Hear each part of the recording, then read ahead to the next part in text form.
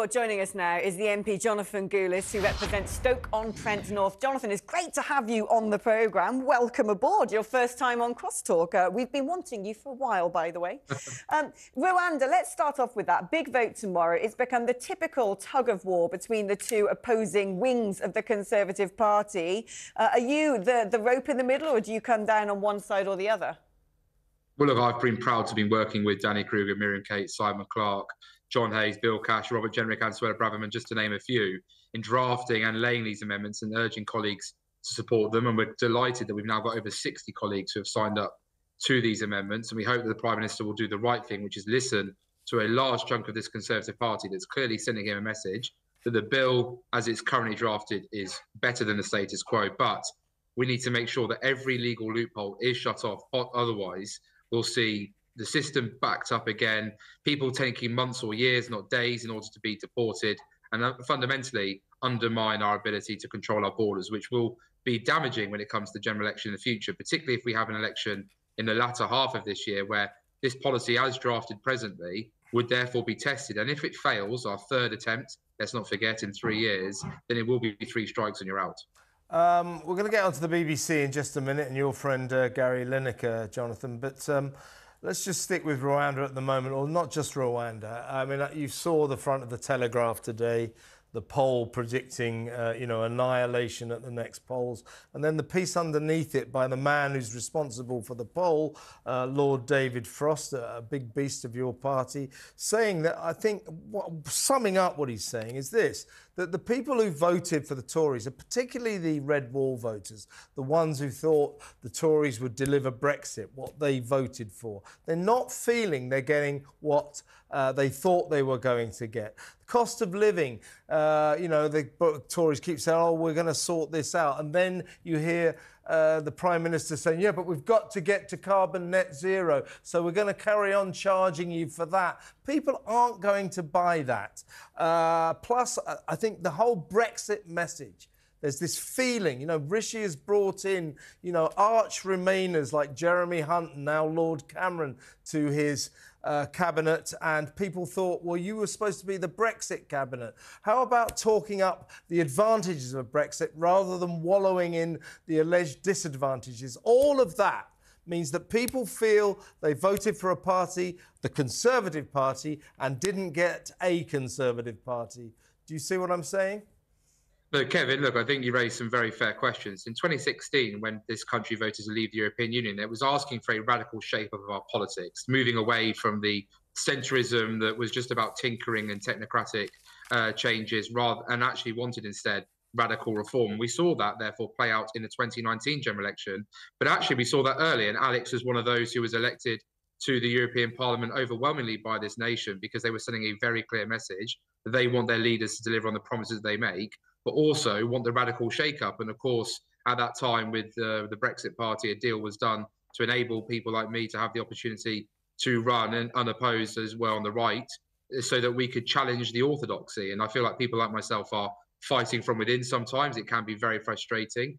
I certainly think that, I would like to have just done a lot more radical stuff and bolder stuff in our time. But of course, we have to accept there was a pandemic, which would have taken a lot of government time up, as we know, as well as a cost of living crisis, where the government did offer hundreds of billions of pounds worth of support, when you add in total the coronavirus support as well, to make sure that people have help with their fuel bills. Obviously, those on universal credit are getting the support they need. But don't get me wrong, I'm not shy away from the fact that we could have gone harder and further and made the most of Brexit, something I firmly believe in and want to see the Brexit bonus be counted for when it comes to future generations. And I do fear that with Sir Keir Starmer, someone, as we know, is an arch Remainer, someone who wanted a so-called people's vote and to overturn the will of the British people, that if we allow him to walk into Downing Street, we'll just see a dynamic alignment, as he puts it, aka copying and pasting, which we know Rachel Reeves is a big fan of EU regulations and rules. That means we're all but in the European Union.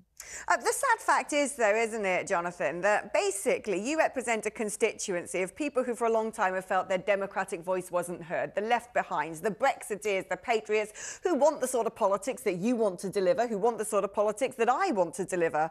We represent different parties, and yet it's the left wing of your party, the Conservative Party, the ones least likely to lose their seats, actually, behind the blue wall, who are the ones preventing that huge voting bloc, the most important bloc to either the Conservative Party or the Labour Party, from being properly represented.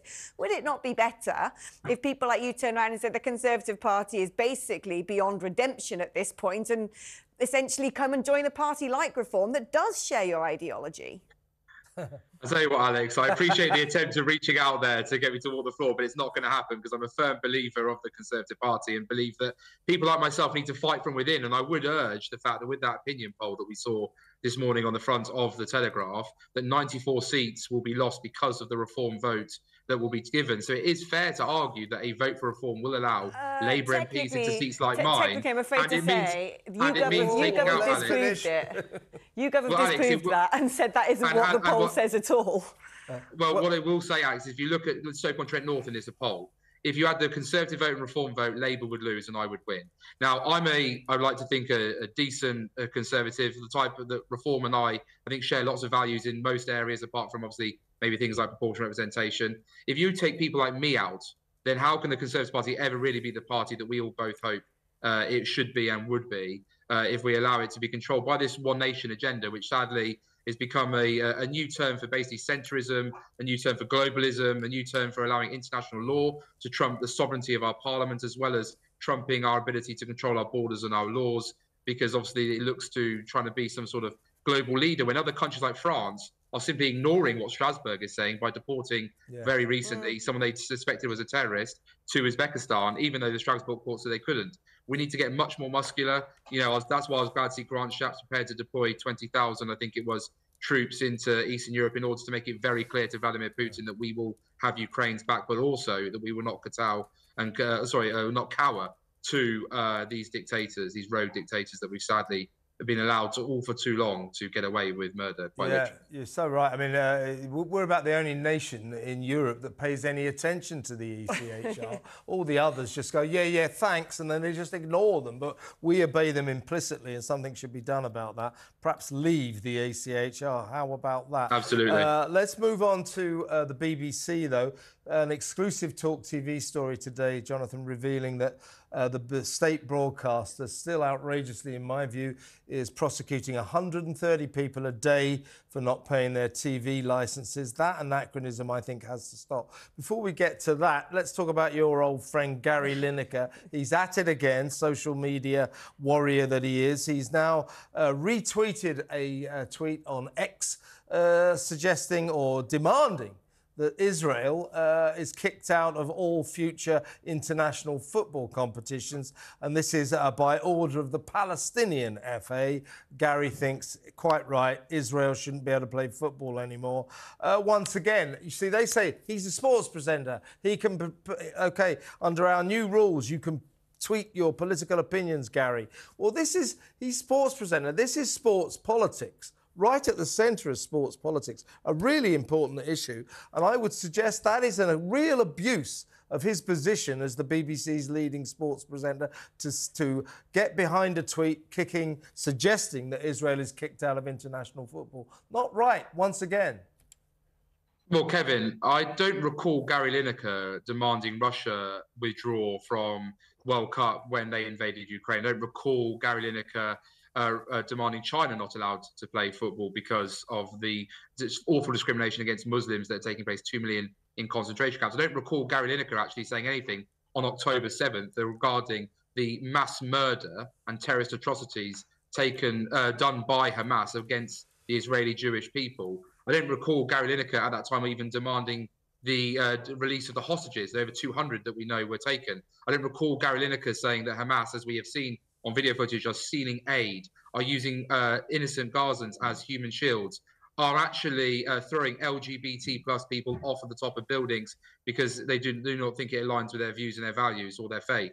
You know, this is ultimately Gary Lineker once again jumping on the social media bandwagon for cheap likes without actually having any understanding of the organisations that he's talking about or the impact it would have on his words have when it comes to being a Jewish resident in this country. So I think that Gary Lineker is an abomination to the BBC, is a disgrace to sports presenting because he doesn't talk about football, he talks about politics, and ultimately should do the right thing, which is to step down and move away and find another broadcaster, maybe like the ones in, was it Qatar he went to? Yeah. And pocketed quite a... money, all right, yeah, he was happy to pocket the money over in Qatar and didn't raise any human rights violations then, but was happy to talk about it, I think, when he came back to the UK after the World Cup. So it's amazing what a bit of coin can do for some people. Quick final word, Jonathan, if you can.